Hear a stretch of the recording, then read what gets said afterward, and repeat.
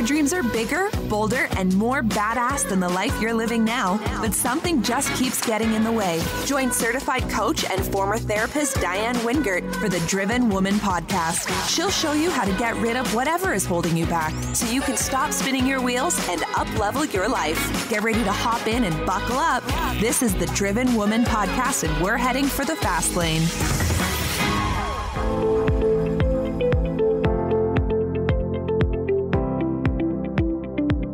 Well, hello there, Driven Woman. Today's solo episode is a little bit of a walk down memory lane to one of my earliest solo episodes.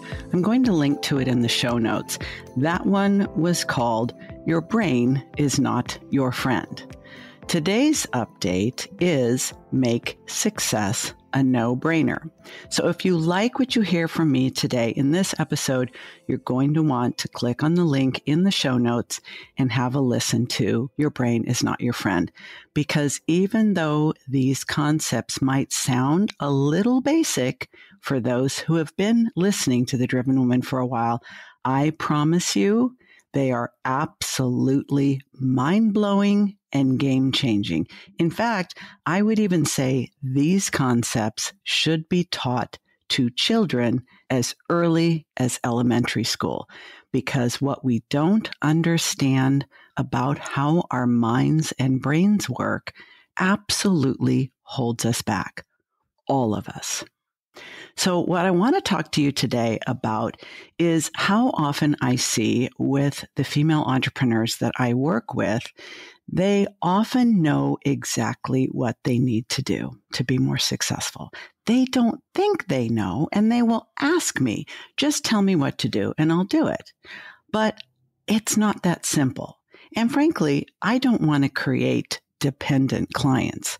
I want to create clients that think for themselves and have confidence in their own decision making. So if I tell them what to do and how to do it, they're not going to get that. They might think I'm amazing. I want them to think they're amazing. That's a good outcome, in my opinion. And what leads us to make good decisions and have good outcomes is thinking like a successful person. Believe it or not, at every single level of income, revenue, profit, visibility, celebrityhood, if you will, every single level of success, we are holding ourselves back. Most of the time, we don't realize it. Now, I think there are many causes for this, but one cause that affects nearly everyone is the thoughts that we are thinking. The thoughts we are thinking about ourselves, about our potential and capacity for success, about what success will mean when it happens at whatever mythical level that we haven't yet achieved. And it just doesn't work that way. I work with women at every level, from brand newbie entrepreneurs until those who are in 7 and 8 figures. And just about every single one of them has this problem: learned thoughts. Thoughts they learned to think about themselves, about what they're capable of, about what it means to be successful, about making certain amounts of money, having a certain amount of notoriety, being at the top of your field. And those thoughts, which are largely unconscious, are not the thoughts that serve them. I'm talking about the thoughts that they learned in childhood. And when we learn about who we are and what we're capable of in childhood, sometimes we can remember that first grade teacher or that difficult parent or that older sibling, and we will never forget them saying, "You're stupid, you're lazy, you're crazy, nobody cares what you think, you're never going to amount to anything," and all of that kind of nonsense. Some of the time we remember those things, but most of the time, our thoughts and opinions about ourselves, our ability to be successful, are buried in so deep, we don't even realize we're thinking them. Now, if you've heard me talk about the difference between thoughts and beliefs, then you have heard me say there's really no difference. a lot of people think beliefs have a lot more oomph to them, but I think that any thought can become a belief if you have more practice thinking it and if there's an emotional charge. So if you think, I'm stupid, I am so stupid, I am the biggest dumbass ever, and I will only be successful to the degree that I can cover that shit up and people don't know how stupid I am, because then they won't want to work for me, work with me, do business with me, and so forth. If that is a belief that you hold on any level, I promise you, you learned to think that a long time ago. In fact, you might not even be able to remember a time that you didn't think that. And this is irrespective of whether your older brother or abusive father or uncle or whomever, your teacher, your soccer coach, your whoever, babysitter, whoever encouraged you to adopt that belief about yourself, whether you remember them or not.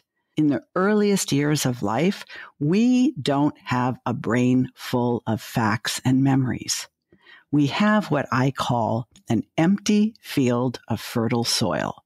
So in the early years, let's say 0 to 7, any thought seeds that get thrown at that soil are going to sink in, and with very little watering and very little sunlight, they're going to develop roots.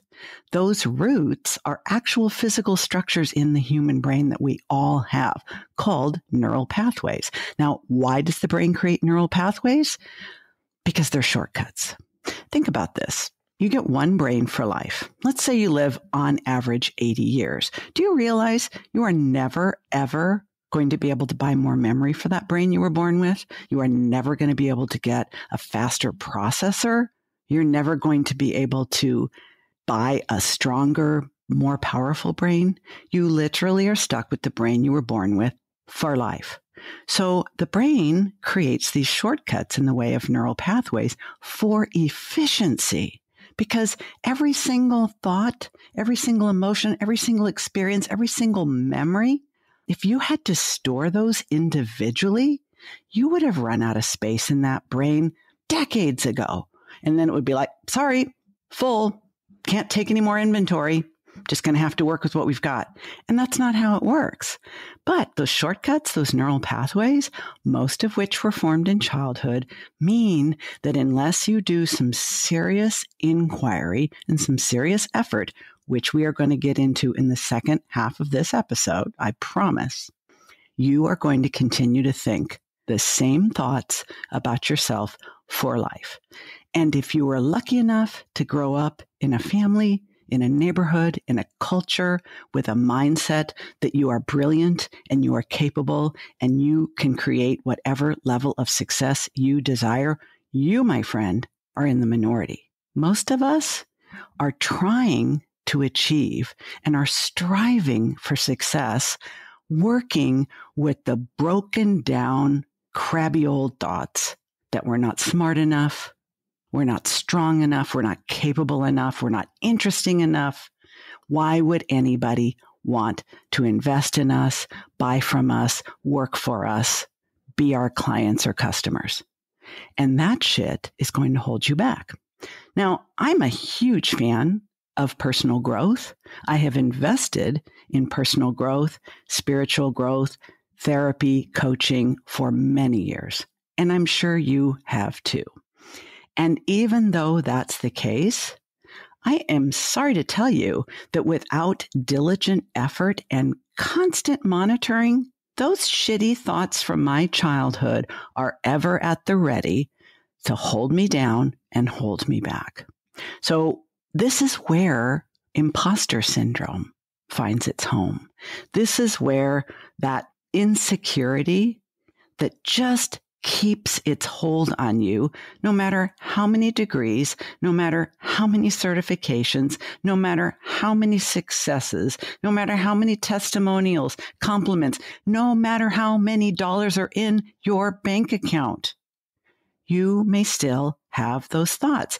And with my clients, I see it come up in a couple of different ways. And this is how I know this is exactly what's happening. They'll say, well, I know it's possible to achieve this level of success. I just don't know if it's possible for me. Okay. And if you've thought that, okay, here's a clue. Or, well, I know how to make money, Diane. I just don't know how to receive it. So when I get a lot of money, when I get that big deal, that big client, that big contract, I find a way to fuck it up for myself. So not only are we talking about the root of imposter complex or syndrome, it's also called, we are talking about these neural pathways, these stinking thinking thoughts from childhood. They are at the root of your limiting beliefs, your upper limit issues, your self-sabotage, all of it. Because there's a disconnect between these automatic, unconscious, shortcut default thoughts. Your brain just keeps serving up to you like a short order cook. Every time you go into the restaurant, you sit down. Let's say you want fettuccine Alfredo. No, you're going to get a burger and fries. I didn't order that. Yeah, but that's what you're getting. That's how your brain works. You may be trying your damnedest to upgrade, up level, think bigger. But if you do not understand what to do about those unconscious thoughts, it's very likely that they will form the basis of your deepest, darkest fears, your doubts, your insecurities. Hell, they will even sneak into your fucking dreams. And trust me, I have clients who tell me about unbelievably scary dreams that they have on the regular. And usually they happen just as they're about to have their biggest breakthroughs. Most people think I must be cray-cray that this is happening to me. Or they might have a business coach, not me, who tells them you aren't committed. Or you don't really want it. If you really wanted it, you would double down, you'd go all in, and you wouldn't look back. But I have been studying neuroscience and personal growth and recovery from trauma for over 25 years. And what I know about the brain is that your brain will keep on with the default unconscious thinking until you have a reliable way that you use regularly when you see yourself defaulting to those old thoughts. Now, you're not going to immediately start practicing this and immediately start seeing results. I mean, maybe you will. And if you do, please, please, please DM me and let me know. But most people will say, yeah, well, okay. Isn't that just positive thinking? Nope. Isn't that like brainwashing? No. It is literally identifying the old thoughts that have taken root in the fertile soil of your child brain that are still circulating. And every time one of them crops up, you are there with a rubber mallet, like whack a frickin' mole. And sometimes you don't have to hit them over the head. Like everybody goes about this a different way. Some people like to think of themselves as Pac-Man or whack-a-mole. And every time I see one of these old, shitty, dumbass, limiting thoughts come up in my head, I know they're not true. I know they were never true, or maybe they were true like 40 years ago. But regardless, they don't serve you now. They are not showing up in your brain because they're the real deal. They are not showing up because they're true, they're reality, and you thinking you could be successful is like fantasy land. That's not why. You see, your brain, every brain, my brain, all brains, are lazy motherfuckers. It's not their fault. It's just that you got to figure the brain is this little 3-pound organ, this little watery organ, the consistency of tofu that resides in your brain. But even though it's 3 pounds, it consumes 25% of the calories that your entire body needs every single day. So it's kind of an energy hog and it's a greedy little bugger, but it has to be lazy or your head would literally explode, or you'd have to eat like 50,000 calories every day just to run your brain. So your brain has to create shortcuts. It's nothing personal. It's not some kind of brain anorexia. Your brain has to create these shortcuts like every other brain, but it's your job to see that that's what's happening so you can literally outsmart your brain with your mind. Now, we're going to take a quick little break for this little message, and then we're going to get right back in here with what to do about it. Stay here. Hey, it's Diane with a quick interruption to the episode because I've got a couple questions I just need to ask you. One, are you where you want to be in your business? Are you making the money you want to make, working the hours you want to work, seeing the clients that you want to see, and getting the income and impact that you went into business to get? And if the answer is no, what's holding you back? Why is there a gap between where you are and where you want to be? Do you know the answer? In my experience working with female solopreneurs, so many of them don't even really know what's standing in their way, and that is so frustrating. So I created a little quiz called What's Holding You Back? There's a link to it in the show notes.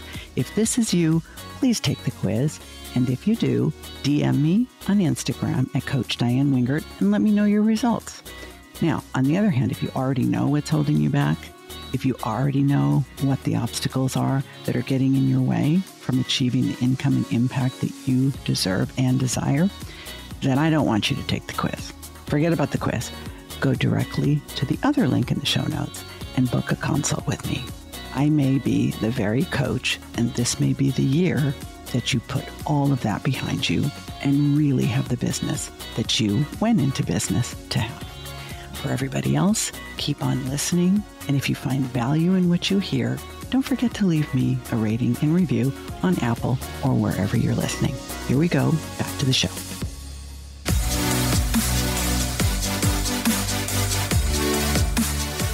Well, one thing that you helped give me insight on is how sensitive I am. And because I'm an empath, being in traffic and loud noises throughout the day, just getting to homes, that alone was really draining. And now working from home, it's like I'm able to conserve that energy and working with the parents to really teach them kind of concepts and bigger things that have a bigger impact. Because one thing that you also mentioned was because I was working so much, I didn't have time to do the things that were meaningful to me, and that included learning. Getting into the grind, you kind of just like, okay, well, I'm just going to do instead of really stepping back and looking at more strategic ways to have, a longer term plan.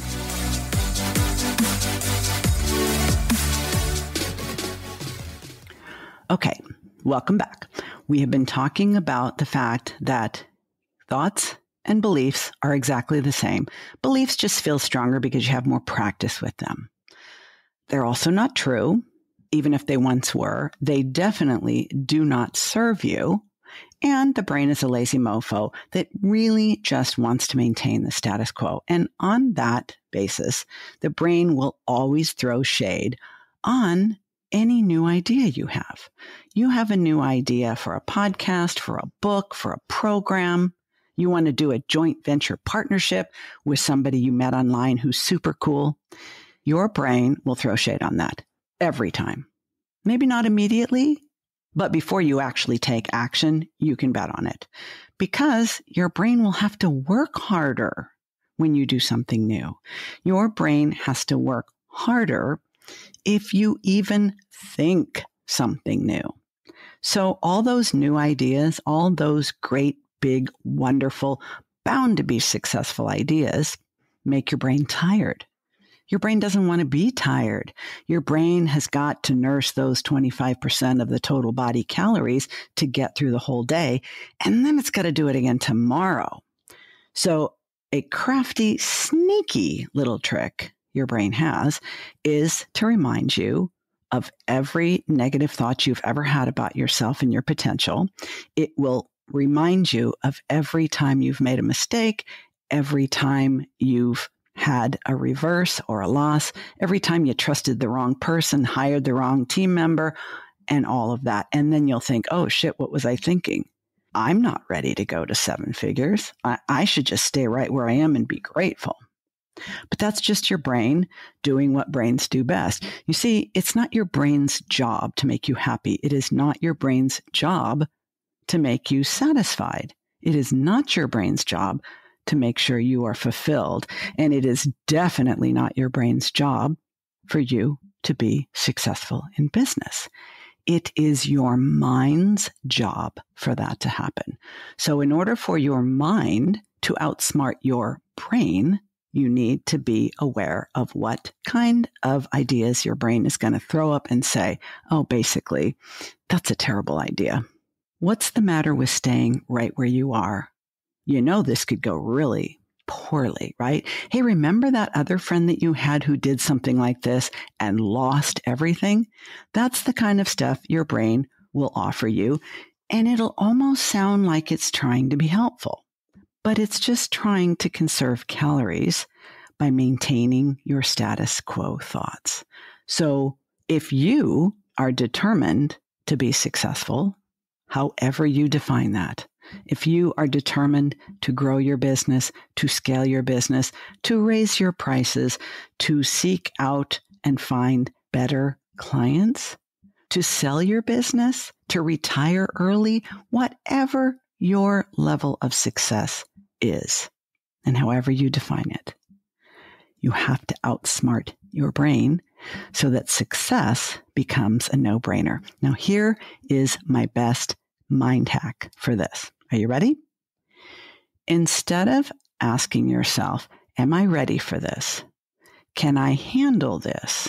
Do I actually know how to do this? Can I pull this off with my current team? How much is this going to cost me? What if it doesn't work out?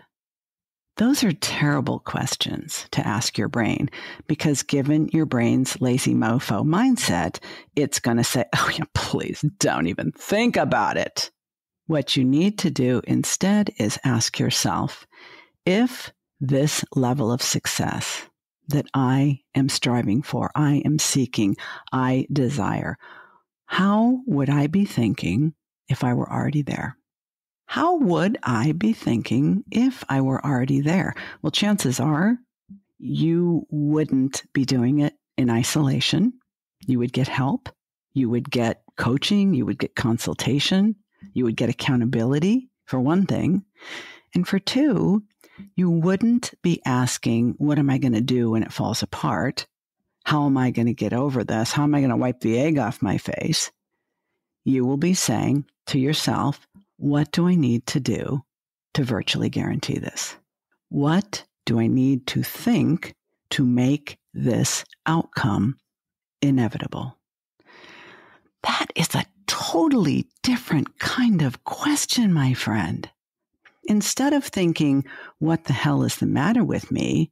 Or why can't I be satisfied with the level of success I'm at now? You know what you're going to get for that.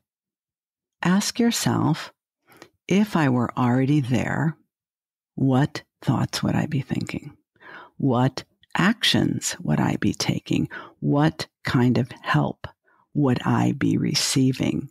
What team members would I be hiring? How much would I be getting paid for this? Who would I partner with? Those kind of questions are the way we outsmart our brain and literally make success a no-brainer. It's not like you don't need your brain. Don't get me wrong. Like, I love my frickin' brain. But I understand my brain is not responsible for my success. My mind is responsible for my success. So I believe the mind needs to be the boss of the brain, and the brain needs to be the boss of the body. If you leave your brain in charge, you will stay small and scared. If you put your mind in first place and let it give the walking orders to the brain, it can tell the brain, you don't need to worry about this, my friend. We've got this. We're already there. In fact, one of the techniques that I like to teach and I think works extremely well is when you decide what your desired outcome is and you recognize and identify what are the thoughts I will be thinking when I do, and what are the questions I need to ask myself to map out my path. And then you literally write that shit down. You reverse engineer today's thoughts from tomorrow's success and work backwards. This is not a trick. This is not, it's a little bit of a hack, but it just depends on the understanding that if you are not reaching success with the thoughts you're thinking now, what have you got to lose by trying on better thoughts? From my perspective, you got nothing to lose. If you try this technique and if you have any level of success with it, please write a review for this podcast, mention this episode, and let me know how you applied it and what happened. Send me a DM. In fact, I will go one more.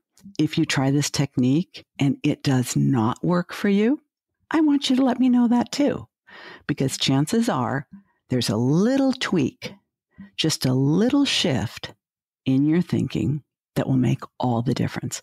I have every confidence in this technique, and I have every confidence that if you use it, it will literally unlock your full potential.